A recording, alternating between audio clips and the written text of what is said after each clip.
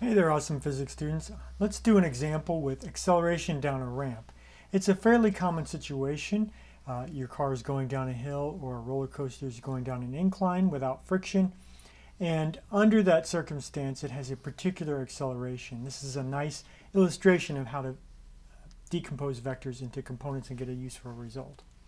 So we know that the acceleration should be, in free fall, should be down with g, right? Negative g, down. What we want to do, though, if the object is constrained to move along the ramp, what we want to do is find how much of that acceleration will be parallel to the ramp. So to do that, what we do is we set up a coordinate system that is slanted. So this is like cheating, what I talked about before. It's not cheating. It's just being clever and fitting your coordinate system to the situation at hand. So in that case, we want to find how much of this acceleration points along the ramp or parallel to the ramp. And so we want to take our flashlight and shine it up this way and see how much of it is projected along the ramp.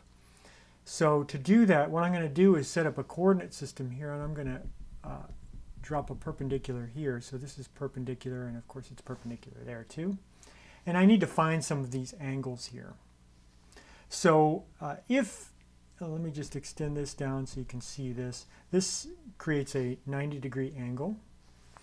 This angle here is complementary to this, and all three of these angles must add up to 180 degrees.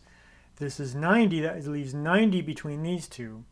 That means this is 90 minus theta. Okay. This angle then must, of course, that angle plus this angle 90 minus theta must total to 90. So this angle must be 90 minus this angle, which is 90 minus theta. Okay. So this is 90 minus 90 minus theta, or if you work that out, it's just theta. So this angle here is just theta. And if you're unsure about this, think about what would happen if I shrunk this.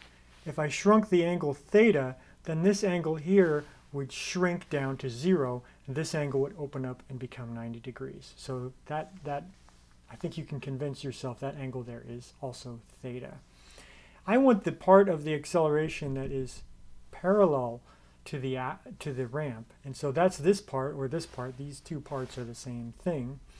I want AX, and AX is opposite of that angle theta. So that's going to be the total hypotenuse, which is A times sine of theta. So the acceleration along the ramp, parallel to the ramp, is going to be the magnitude of the acceleration, which is G, times the sine of the angle here, which is theta. Okay, and in this particular case, the way I've drawn it, that's positive. But depending on which way you have the ramp, it'll be positive or negative. You have to think about the situation and make sure it's consistent with your coordinate system. So you may need, depending on how you do your coordinate system, you may need to have a negative in there by hand so it makes sense. Okay, so this is how you get acceleration down the ramp. It's a nice application of vector decomposition. All right, bye.